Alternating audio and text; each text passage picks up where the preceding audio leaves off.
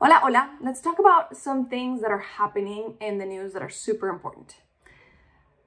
The people in Congress have 4 different things going on, and I'm going to present them to you in the order, like calendar-wise, which one is most important.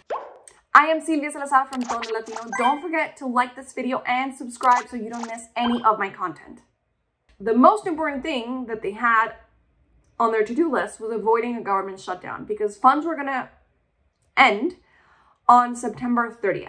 So they had to find enough votes to avoid the government shutting down as of 12:01 October 1st, which was Friday. They did. They've now pushed that out until December 3rd. So this is going to continue. This is going to happen again in December. But for now, the government is not shutting down.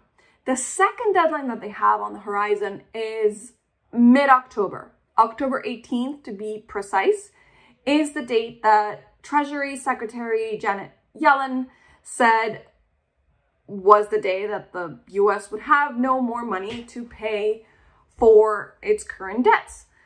That is all related to the debt ceiling. That is a fight going on in Congress between Democrats and Republicans, and it's a little bit ridiculous because the Republicans are acting like children.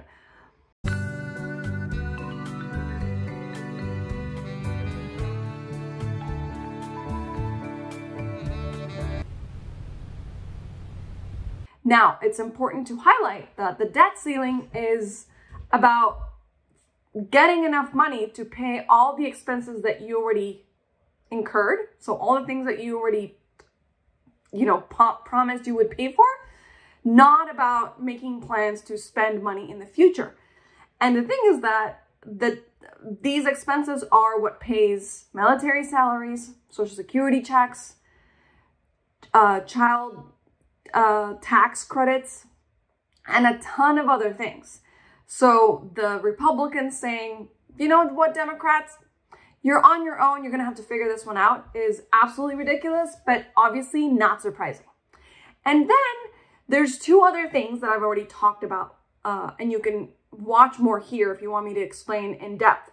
But it's basically Joe Biden's Build Back Better agenda that was divided into 2 pieces. One is a smaller package, the $1.2 trillion bipartisan traditional infrastructure deal, which would include roads, upgrades to airports, upgrading our broadband infrastructure, etc. And then a bigger plan that would be $3.5 trillion if continues as planned. And that one is what some people call soft infrastructure. It invests a lot more money into lowering childcare costs, providing 2 free years of community college, lowering prescription drugs, lowering Medicare, and all of those things. And the key thing about the $3.5 trillion plan is that it would primarily be funded by making sure that corporations and the ultra rich pay their fair share of taxes. So those are the 4 things that Congress is dealing with. But let's be serious, mostly Democrats are dealing with. Now, there are a couple more things in the news. Like I said, the government shutdown has been pushed out, so that's no longer something you need to be worried about, especially if you work in a federal government position.